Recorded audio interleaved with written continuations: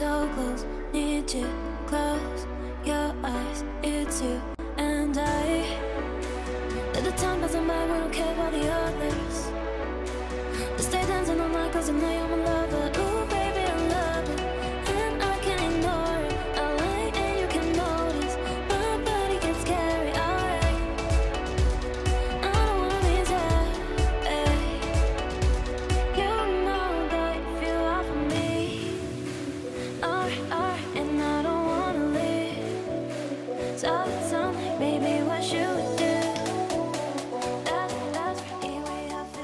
Good morning. It is a gorgeous Sunday here in Utah. It is already 11:30. I did sleep in a little bit this morning, which is really nice. I don't normally do that, but I figured today would be a fun day to take you with me. For those of you who haven't seen past videos, I am currently doing the 75 hard challenge. So that means 2 workouts, 1 outdoors, gallon of water, 10 pages of nonfiction, progress picture, and following a diet. So you'll see bits of that today. I also have to go pick up something from Home Goods, and I have some stuff to do around the house. But first things first, I still have not eaten food today, so I'm going to make some pancakes.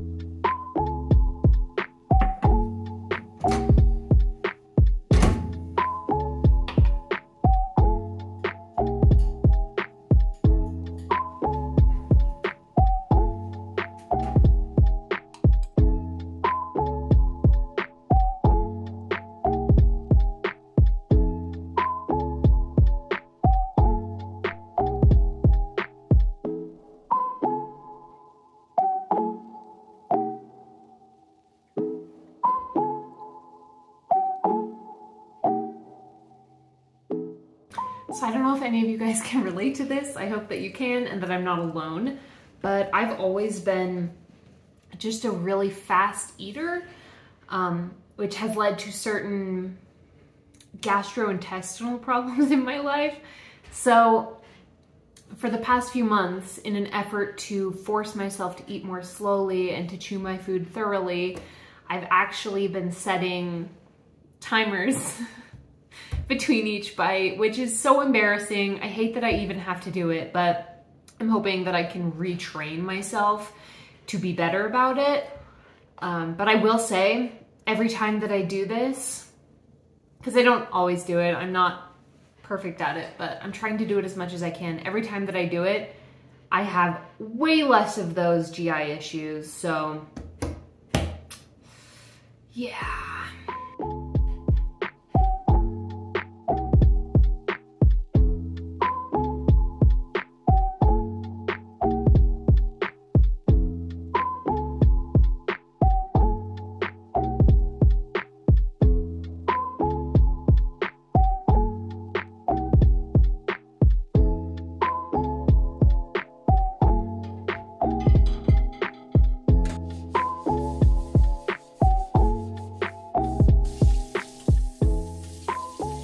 It is time to get started on some of those tasks. And first things first, I've been working on making my office a more enjoyable place to be. So I have some plants. Here, I'll show you what's going on. So there's really not much in here. Basically, I just have this like big cushy chair that I use for meditation journaling. I have some lights. See my desk, books, plants, mirror. And then there's this bookshelf.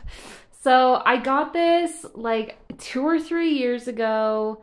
I had a lot of books at the time. I've always been a big reader. I wanted to fill it up because I liked the aesthetic of a full bookshelf, but now I'm trying to own less books, really utilize the library. I still have the books that I really want to keep or I reread regularly, things like that. But I don't need this big bookshelf anymore, and Greg doesn't have enough books for us to justify having a bookshelf. So I've been meaning to donate it forever. I finally cleared the stuff off of it, but now I have to go in and reattach these. I don't know, I didn't like the look of it. So there's this thing at the top here, and there was one of those on all of the different shelves, and I just didn't really love that look, so I took them off, but I kept them, and now I'm gonna reattach them so that I can donate it, because I want to donate it in its original form, because obviously it was designed that way. People might like it that way, but I have been putting this off, so I'm gonna do that so then it is donatable.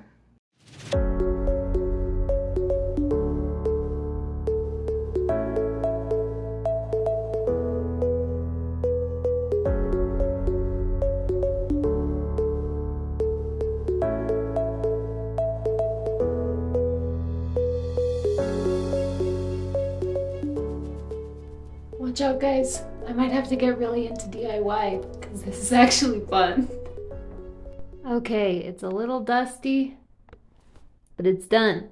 Unfortunately, I can't donate it today because donations are closed on Sunday, but now it'll be ready to go when the day does come.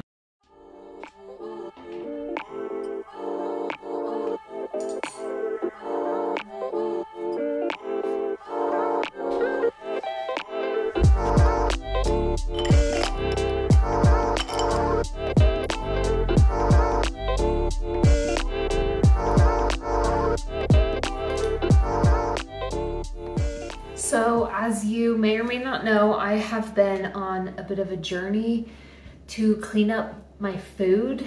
And a big part of that for me has been making more things at home. So I have a few things that I need to make today, but we're gonna start with sourdough. So I've had a sourdough starter for, I wanna say almost a year now. I've been really into it, I really love it. But for the first almost year, my loaves weren't very sour, which was disappointing. I mean, I always got a good rise, a good crumb, but the flavor of it didn't really feel like sourdough. So I found an article, and I'll go ahead and link that in the description in case you're having these same issues. But I found an article that kind of gave tips of things that you can try if you're having that problem. And I've been slowly incorporating them, and it's actually made a huge difference. So I'm gonna go ahead and start my sourdough loaf, but it will not actually go in the oven for 2 to 3 days, and I'll explain more of that later.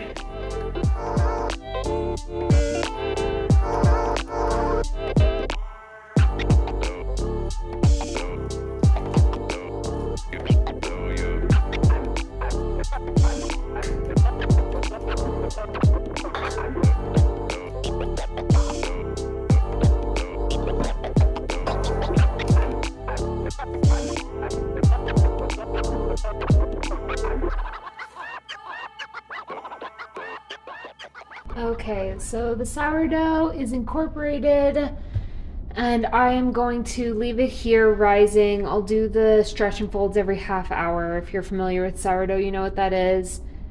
And then the thing that I'm doing that's really different is after a bulk rise, probably 4 to 6 hours, I'll just keep an eye on it, see when it's developed and doubled. Then I'm gonna have it sit in the fridge for 36 to 48 hours before throwing it in the oven. So it's actually pretty cool, just kind of the science behind it, because the yeast that causes the dough to proof, to rise, can't do that really in the fridge. It slows that process way down, but the bacteria in the sourdough starter are able to continue eating away and multiplying in the fridge.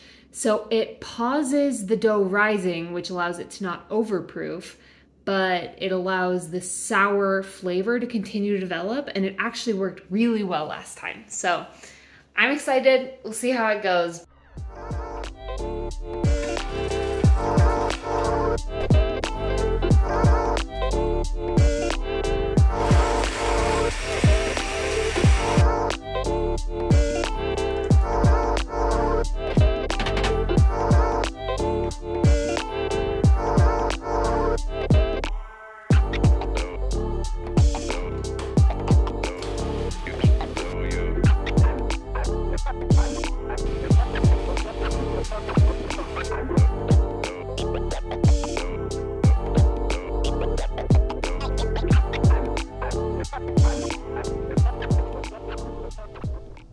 So now I'm walking to Home Goods. I unintentionally waited until the hottest part of the day to do this, but that's fine. I am definitely the type who will walk anywhere when it's an option. However, I do not live in a walkable city, but it's been working out lately because part of 75 Hard is that you have to have a 40-minute outdoor exercise. So me walking all over town works out. We're hoping to leave Utah within the next year or two. There's a few different places we're floating around, but our current top contender is Seattle, which would be awesome because if you've been to Seattle, many parts of it are much more walkable. You have businesses in walking distance, and that is just the dream.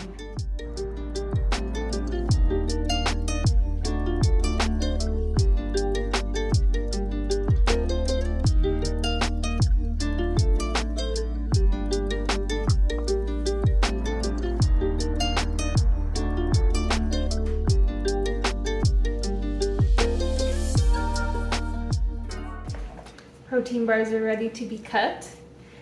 It's loud. Sorry. I went to Home Goods because we need a lotion dispenser for the bathroom. I've started getting lotion from the bulk store, so I don't have a container for it.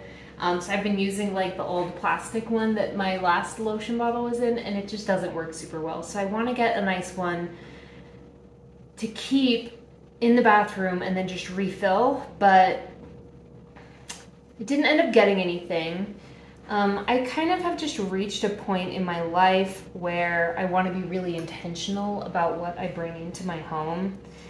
And unless something is an immediate hell yes, I have to talk myself out of buying it, because this like kind of goes hand in hand with minimalism too. I just don't want to fill my home with things that I sort of like. I want everything to be exactly what I want, which makes it hard, but it's not like we don't have a current solution for lotion, so it's fine, but one day.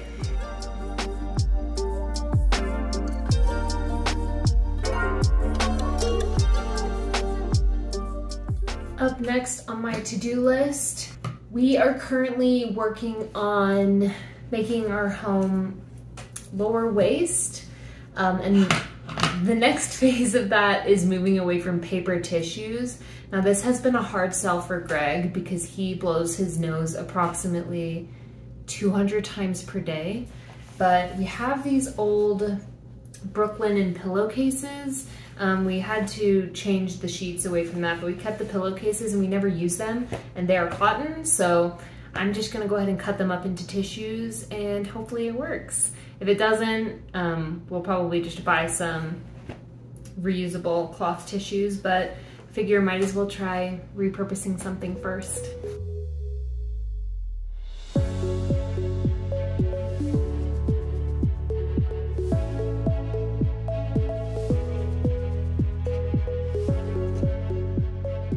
We are done. Should I hem them?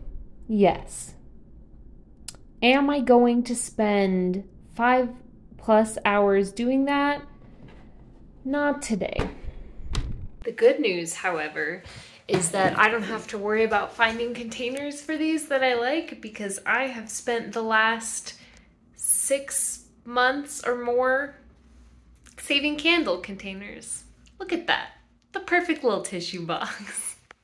The last thing that I want to do before I go ahead and make dinner is I need to make a summer vision board. So a few videos back, I did kind of a spring reset and I decided to make a vision board for spring, and I actually really enjoyed that. So I want to go ahead and make one for summer. I'll link the video somewhere here so you can see me talking about vision boards if you're curious about that. I know everyone and their dog has a vision board, so I won't get too much into it, but I'm gonna make one for summer that's just more aligned with this season and the things that I'm working toward in the coming months. I was actually inspired to do this because the summer solstice was like 2-3 days ago or something, and so it's officially summer and I just need a bit of a refresh. So yeah, let's do it.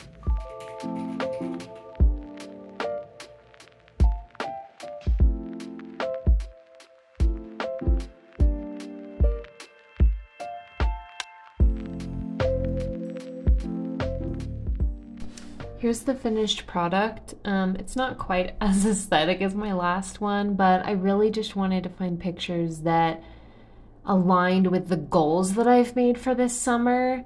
So obviously a couple of these are related to 75 Hard with the reading and the food, just really making health a priority. Also, I have 2 national parks pictures / hiking because we got the national parks pass and I really want to use it, but we've only used it once, so I kind of want to go to at least 2 more this summer, and we're in Utah, so I think we're trying to go to Bryce Canyon. I'm working on creating more of a minimalist wardrobe. I got rid of a bunch of stuff, but I'm now trying to fill in the pieces that I'm missing, hence the picture in the middle there. And I've really been enjoying making content for YouTube, so I want to continue to pursue that, and I would like to get an actual vlogging camera within the next couple of months, so manifesting that. I am so obsessed with this little dog. Look at her. She's so cute.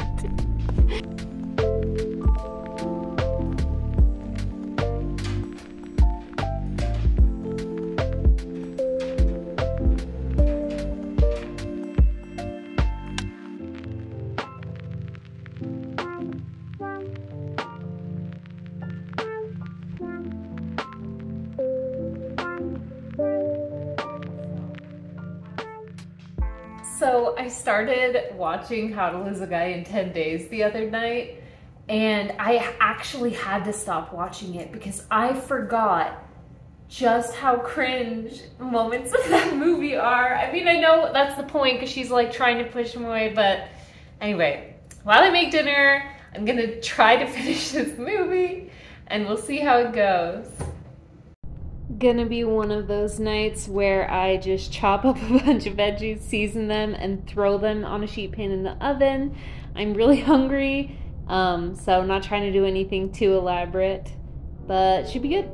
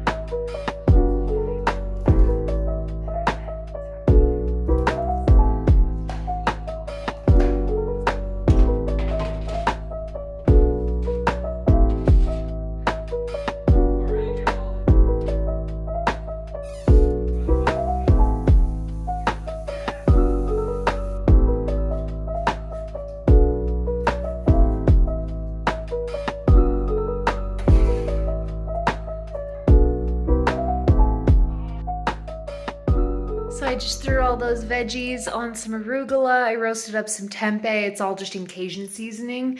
My family has been religiously using Tony's seasoning since I was a kid, so I definitely still use it all the time. And then some homemade cashew ranch on the top.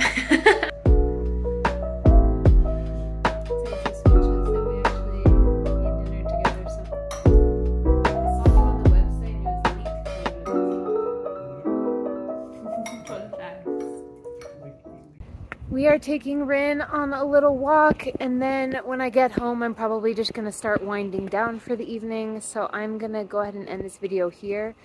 If you are interested in seeing my nighttime routine, I think I'm going to be posting that next week. So keep an eye out for that.